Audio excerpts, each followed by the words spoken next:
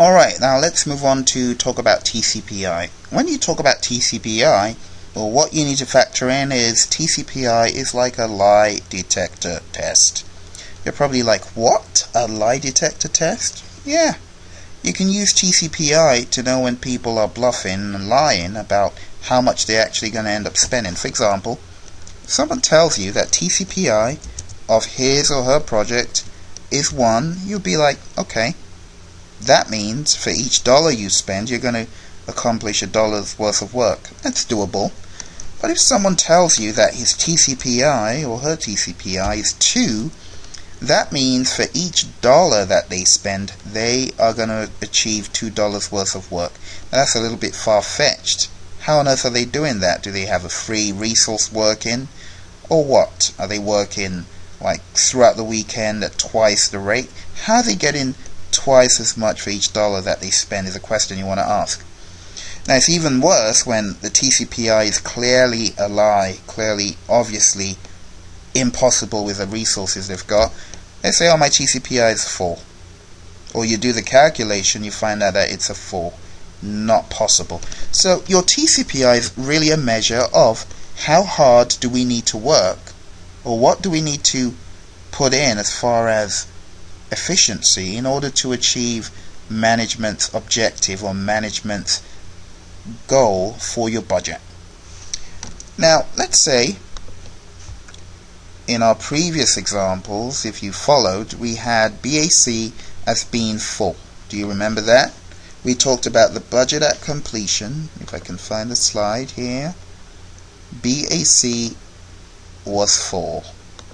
And how did we get to that? How did we arrive at that conclusion? Well, we talked about BAC being the total for the whole project. So we talked about $1, $2, $3, $4. Basically the addition of all of the projected spend for the project across all those days, which was $4. Okay? So what your TCPI takes into consideration is your budget at completion, your earned value, how much you actually got done, and whether you can achieve management's goal. So going back to that example we just looked at, your TCPI would be BAC minus EV divided by BAC minus AC. And all these are in brackets over here. Alright? Now, this is your TCPI based on the BAC. Okay? Based on the BAC. Bear that in mind as we discuss here. Okay? Now, if we take that into consideration, your TCPI, using the previous example we looked at, is going to be 4 minus 0.25. Remember, your EV was 0.25. Okay? And we're going to divide all of that by 4 minus, what was your AC? It was 1.5. Do you remember that? So in other words, we're going to have TCPI is equal to 3.75 divided by 2.5. Now, I should have pointed this out to you, but really, what do these metrics here actually mean? It's very simple. TCPI is only your work remaining divided by your funds remaining. That is all TCPI is. So if you do the maths, let's go to Excel, 3.75 divided by 2.5, we've got 1.5. Okay? So when management looks at this, they're going to ask you, how are you going to achieve $1.50 as far as the amount of work, $1.50 worth of work by spending $1? Where's the other 50 cents worth of work coming from? You're going to be like, oh, okay, well, it looks like I can't meet your objective, which was $4. It means that I need more money. And they ask you, well, we need you to go back to the drawing board, find out how much money you need to complete this project. So you go away, you go with a team, you know, do some brainstorming, look at different options, whether you're going to crash, fast track the project, what have you. You then find out that the actual amount, the EAC, that you need to tell management is, let's say you need to tell management it's $8 for this example, right? So you come back to management and you say, oh, my EAC, right, is going to be $8. I need $8 to get all the work done, which means $8 is the final total for the project. That's my new final projected total, which is really more like a revised BAC if you think about it. The moment you go to management with that, if they really use TCPI, they're going to do another TCPI, but it's going to be based on the EAC that you just threw out. So they're going to take that number and they're going to say, well, your TCPI would be BAC minus EV based on what you just told them, divided by EAC minus AC, right? So if you do the maths for TCPI based on the EAC, TCPI based on the EAC is going to be equal to 4 minus just exactly what you had over here, only that we're going to put in a new value. So we're going to put in an 8 for your EAC, right? That's easy to understand, isn't it? And of course I should have had these in brackets over here as well, just so you don't get confused with the maths going on here. And your TCPI at the end is going to be equal to 3.75 divided by what? 6.5. It's going to be 3.75 divided by 6.5. And let's do the maths. Shouldn't take too long to do the maths here. Divided by 6.5. And that's going to give us 0.57. 0.57.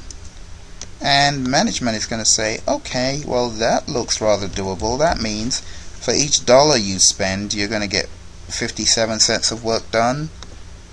And you're like, yeah. And they're like, well, not too good performance, but that's doable. And depending on the organization, they may ask you to revise the EAC. They might ask you to, explain why do you think the EAC is going to be, that high, because obviously it indicates that the EAC has a lot of cushion in it. But based on how this project, if you'd been following, had been going, it's probably justifiable. Okay? And that's really what you use TCPI for. It's really a pointer to how much do I need to do, or how well do I need to be performing to achieve management's goal. And that really rounds up our review of earned value. So a few things to remind you about. Know your metrics for EV, AC and PV. Earned value is your budgeted cost of work. What? Work performed. It's the work that you actually put in. Actual cost, of course, is actual cost of the work performed. PV is the budgeted cost of work. What? P is for plan. When you think about plan, think of schedule, and we put the S there. And those are the 4 key metrics. And then you go in to derive your CPI, your CV, your SPI, your SV. Don't forget, in all these scenarios, earned value always comes first. Regardless the formula, earned value is always first. If it's a variance, it's subtraction. If it's an index, it's division. You're going to divide something by something. If we're talking about C for cost, we're going to have AC in any equation that has got the C. If we're talking about schedule, we're going to be talking about plan value, PV. That's going to be in all those equations. And that's really the breakdown of your earned value. Then when you go into BAC, your budget at completion, which we've talked about, is your, your VAC, I should say, is your BAC minus your EAC. Alright, that's your variance at completion. And then your EAC, you've got all sorts of scenarios for EAC, but the most important one is actual cost plus estimate to complete, because you're going to break down your estimate to complete, right, into your budget at completion minus your planned earned value. So this will be looking like that. Alright, and then you've got different scenarios. You could divide that whole thing there by CPI times SPI, or you can say your earned value is equal to BAC divided by CPI if things are going to continue the way they have till date. And that's really a breakdown of earned value. I hope it made sense. And if you have any questions, be sure to let me know. All the best. Don't spend all your days and nights doing formulas, because you need to do something even a lot more important. Do you know what it is? ITTOs. Inputs, tools, techniques, and outputs. So, ITTOs. And there's actually some information about this on YouTube, just in case you wanted to know more about ITTOs. All the best on the exam, and speak to you soon.